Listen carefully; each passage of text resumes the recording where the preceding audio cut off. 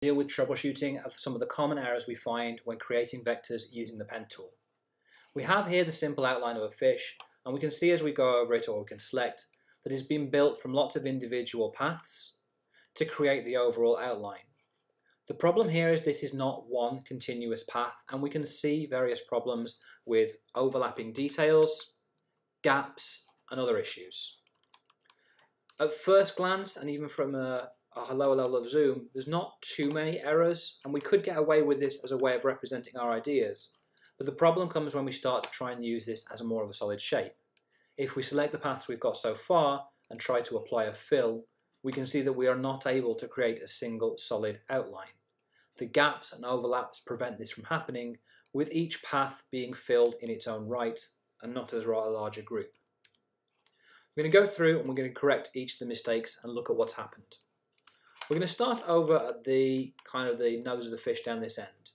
If we take a look at the paths that we've got here and use the direct select tool to look at the individual anchor points, we can see that while these points appear to overlap at a low level of zoom, when we get in close there is a gap between them.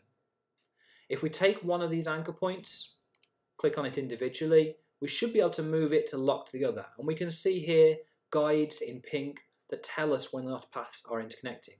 The word path that's visible tells us that we have connected to that additional path, and if we release at that point, it will begin to link the two objects together.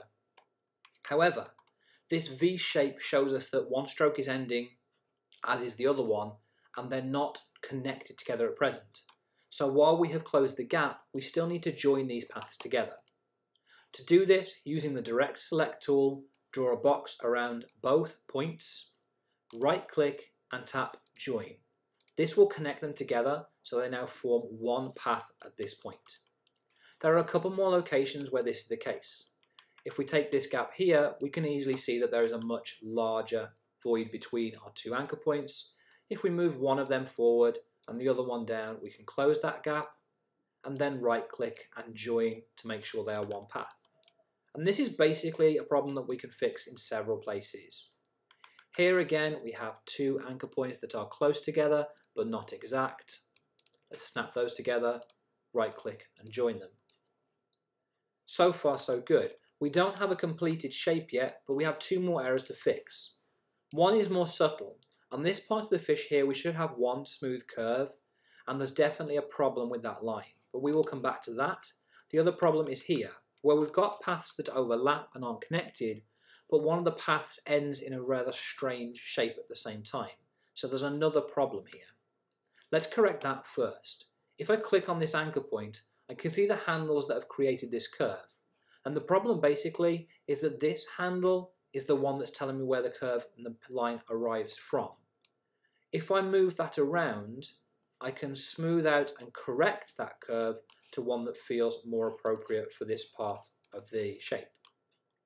I'm then able to move my anchor point at the end to a point that feels more appropriate, and again just kind of iron out and soften the curve that was there before now that I've moved the anchor point.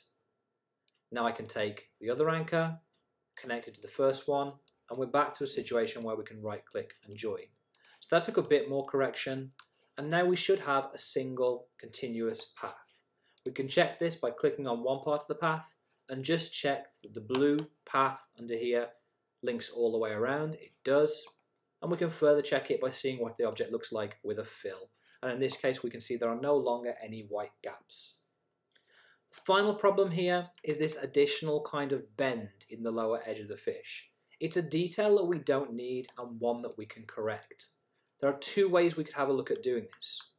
In one, we can come to the direct select tool, find that anchor point, click on it, and just see what's creating this problem. And we have two issues here.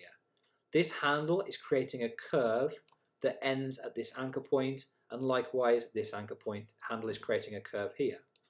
We could just straighten these out and then move this anchor point out and gradually just fine tune and finesse that until it feels like we've got a more smooth and fluid curve going from between the two fins at anchor points. And if we zoom out at this stage, that is going to look okay.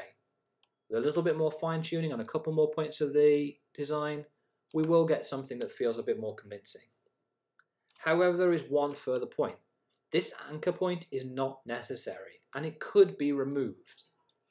Under the pen tool, if we click and hold, we get the anchor point and delete anchor point tool. In this case, if we delete this anchor point, we will still get a line that connects between these 2 points. So by clicking on that anchor with the delete anchor point tool, the anchor itself is gone, but the path between the other anchor points still remains. If I go to the direct select tool now, I can still use this handle to put a slight curve on that whole path. And here we've reduced the number of anchor points, and it's therefore given us a smoother shape overall. When working with the pen tool, this kind of fine-tuning once you've got a design that basically works is important. It can help you to get more accurate corners, put curves where you want them, angles where you want them, line things up, creating better arrangements overall. So in this case I want to move this anchor and kind of align it with the one above a little bit more.